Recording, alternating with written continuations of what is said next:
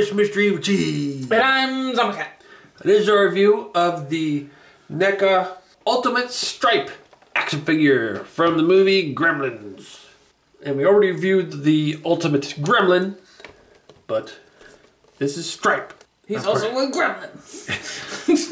And I'm pretty excited about him. I am too. I like the picture there. He's popping out, kind of popping out of the picture from the last Gremlins box. And then he's kind of screwing it up. See, there's the last picture. It's kind of like the Gremlins popping out and vandalizing it. So that's cool. But yeah, I like that cover.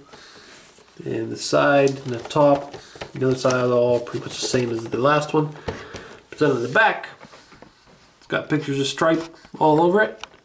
And a bunch of popcorn. And up there you can read the description of the movie. And then there's a little Velcro thingy there. And you can see a nice picture of Stripe there. And there's the figure in package, which looks pretty cool. Well, let's open it up. Okay, there he is, opened up. He's pretty cool. But similar to the Ultimate Gremlin, he's going to need hair dryer because some of his joints are really tight and I'm afraid we're going to break them. Mostly around his legs. So we're going to have to hair dry him and get them loose. But he comes with 3 accessories. This chainsaw, which is really nice, really detailed. I'm pretty impressed with that. Yeah, I really like all the printing on it. And even a little plug.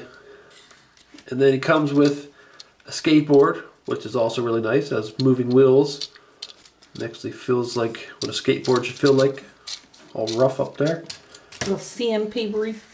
And then he comes with a little circular saw blade, which I believe he throws in the movie. In the movie? In the movie! Right now, because his legs haven't been loosened up yet, I put a NECA stand on him so he'll stand up. It doesn't come with him though. I do find it kind of odd that Stripe doesn't come with the handgun. But I don't know, maybe they have a future release coming up where he'll have the handgun. This seems like something he would have. I don't know. Okay, we used the hairdryer and loosened up his joints. But unfortunately, loosening up the joints made him a little too loose. Now he's hard to stand. But still, I really like this figure. He is pretty damn cool. And he has a different sculpt on his head. I think it'd make him look a lot more evil than the other Gremlins. Well, the other ones are smiling, so... Yeah. But not smiling helps. They look a little happier. A little bit evil, but a little bit happier. And he just looks psychotic. And that's good. Well, that's like the box that says cute and mischievous, and he crossed that out because he's not. Man, I think he's pretty cool. And he does seem, the skin color seems to be a little different. Because like we did the review for him, the regular Gremlin, it just seemed like it was mostly black, there wasn't much green there. And it seems like you can see a little more green in him. It's just the tiniest bit though. It's not a huge difference. This might be a problem with just ours, I'm not sure, but it almost looks like his face wasn't glued on all the way because you can see that gap right there, but there's not one over here. So I don't know if that's on all of them or if that's just ours. And shove it in hard enough. Yeah. And I don't know. Same with the jaw. I don't know if it seems like almost like it's crooked or something, but I'm not sure. Like we were talking like I think he's making an expression, but it almost looks like there's something crooked here. I don't know. Yeah, I can't tell. But despite that, he looks really good. I like his mohawk. I'm glad they made it out of real hair. It looks really nice. I'm guessing the body is probably the same as the other Gremlin. I don't think they would change it. Yeah, it looks all the same. But yeah, I would expect it to be. One thing with the mohawk though is, it doesn't seem to me like it should go quite that far down. Plus it's loose, the whole end of it's loose because you have to be able to move his head. But it seems like it goes too far down. Yeah, we try to look up pictures to see how far it goes down. Couldn't find a good picture of the back from the movie to see how far it goes down his back. Well, it seems to me like it should just go to the bottom of his neck, sort of. Like right there? Because right now it looks a bit like a mullet. Yeah. I think I have to look. You can probably see it in the movie at some point, but... It's hard to look up a specific, like, you can't look up the back of Stripe's head. Yeah. Like, you're not gonna find a picture with that title. Man, this figure's cool. I don't think it looks so much better than their original release of Stripe. We never got those ones. We never got the original first movie Gremlins. Because they weren't very good. Yeah, we started getting them when the Gremlins 2 ones came out because they look so nice. And now they're taking it even a step further with these Gremlins. And there's so much detail on that face, like all this the skin and everything. It's really nice. Body's basically going to be the same as the other Gremlin. There's not really that much new to say about the body. I think it's probably the same hands and everything. Yeah, it looks like even the same hands. This one was bent a little bit. Oh, this one almost looks like more of a gripping hand. So maybe that... I think his hand is a tiny bit different because that's the one he holds the... So here we look at the chainsaw a little closer. And it is, like you're saying, it's pretty nice. I'm surprised by just how nice that is. It's ridiculous. You got all those words on there that you can read them all, which is really nice. And we were both wondering if that's what it actually says in the movie, because the thing on the end of the blade's kind of pretty funny. Nighttime tree cutting? Is that a thing? I think. That one says, serious business, Dave. Heavy duty. What? I don't know what that's about, but okay. But yeah, let's get it in his hand. So there he is holding the chainsaw. It's pretty cool. The handle fits really well into that hand. I tried to put that hand over top, but I didn't want to hold it, so I put it underneath. That works fine. Although it's kind of twisted now. Well, there I got it over top there, so that works. But that's so cool. I like that chainsaw. That's pretty awesome. Mm-hmm. It makes for a very menacing looking pose. And here's the saw blade. This looks pretty nice. And we're not sure how we're supposed to hold it, but you could stick it between his fingers like that. You could throw it that way maybe. I don't know if there's a better way. They show it different on the box. So the package, they just kind of show it like that, just kind of sitting up in his hand. It's just balanced there though. But I mean, if you're not going to move them, you'll be fine. And here's the skateboard. Like you said, it's got like the rough top on there. And then smooth on the bottom, painted to look like wood. And then like sort of like clear plastic wheels. And like all that metal part looks pretty good too. Mm-hmm. And he's having trouble standing, so I don't know how well we can get him on here. Once he cools down, he'll probably stand better. You probably could put his hand on the front maybe to help keep him on there. Like that or something.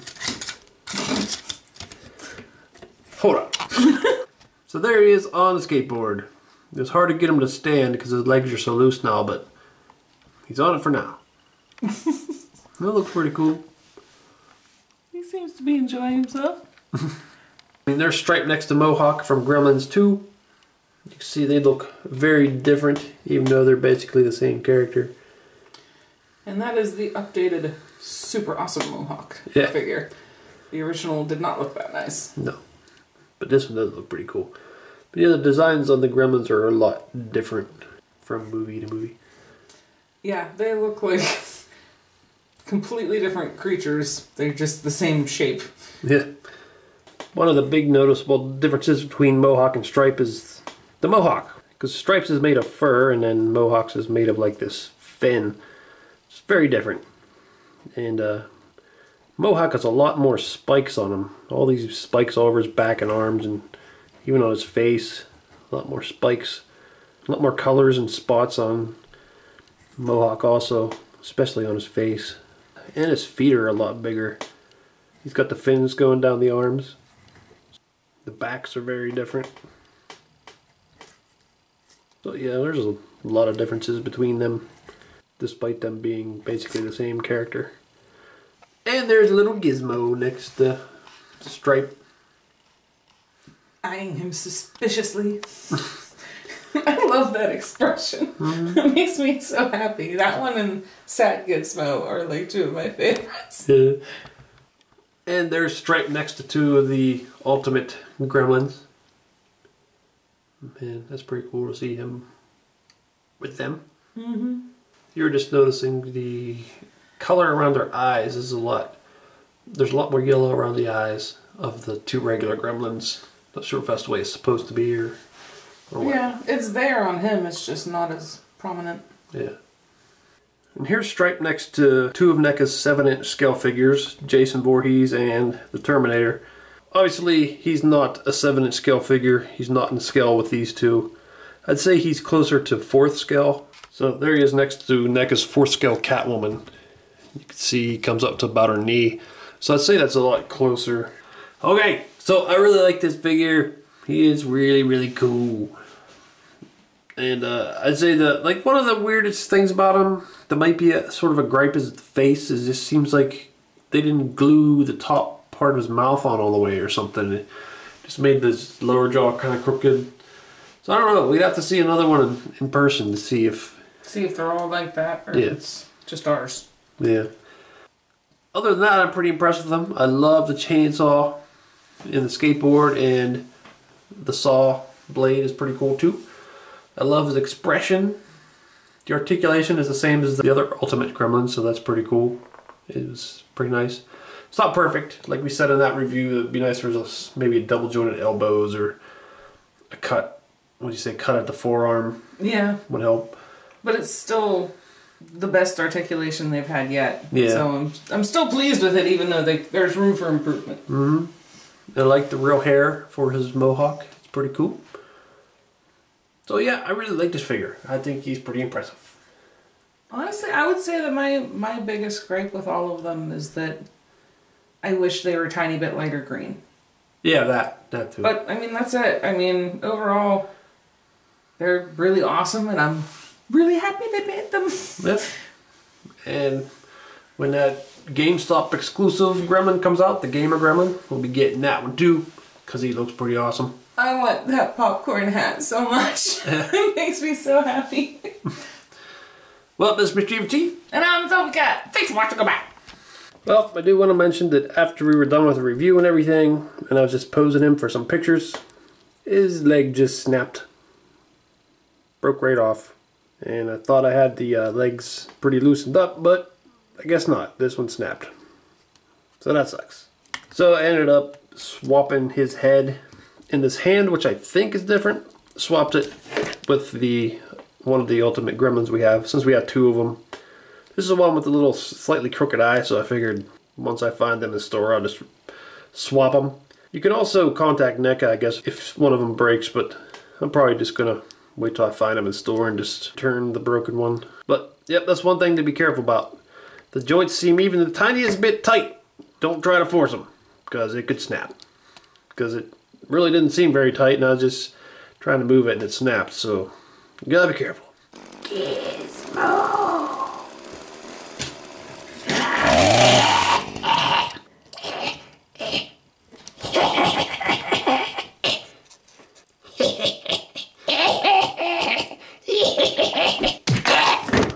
Oh, damn it, man! You see them other pictures there? Why don't you click on one of them to see the video? Or you could subscribe, Nate. Oh!